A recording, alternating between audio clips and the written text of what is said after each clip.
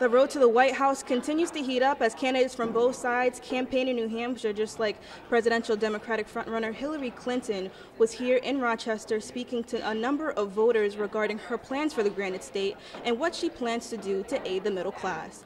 I will defend the Affordable Care Act against efforts to repeal it or start over, because I know that we can make it better. But I sure also know we don't want to go back into a really contentious national debate about health care. That is a recipe for gridlock. People will lose what they have. People will not be focused on improving what we have achieved.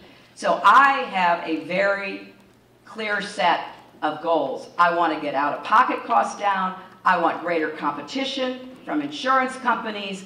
I want to cap prescription drug costs. I want to give every person